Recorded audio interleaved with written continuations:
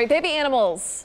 They melt the heart every time. And who knew? Baby skunks, they are this adorable. And don't you worry. These baby skunks, which are called kits, by the way, had to be rescued in Dade City. So they're okay now. But the Now's Nicole Grigg explains how rare it is to come across these skunks in Florida and why it's important to save them. They are ear piercing. Stay.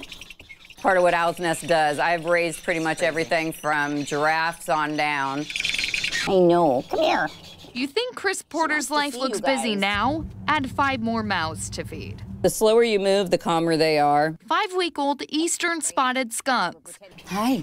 Don't worry, they haven't developed that stench yet, but they're working on it, practicing the spray position. But as you can see, they're not quite balanced yet. It will be about another month or so until they can figure it out. The glands are there. The glands are just not active with a fluid all the way yet. These skunks are so rare, it's hard to even find how many there are in Florida because there's not much research. They're not endangered, but they're on the vulnerable list.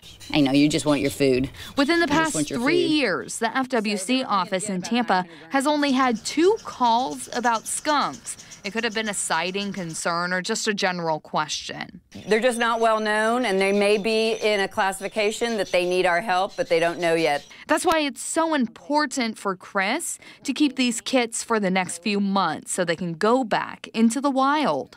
They are your rodent and your insect eaters. So in an ecosystem, especially with the swamp rats and that in Florida, these guys are little fierce predators.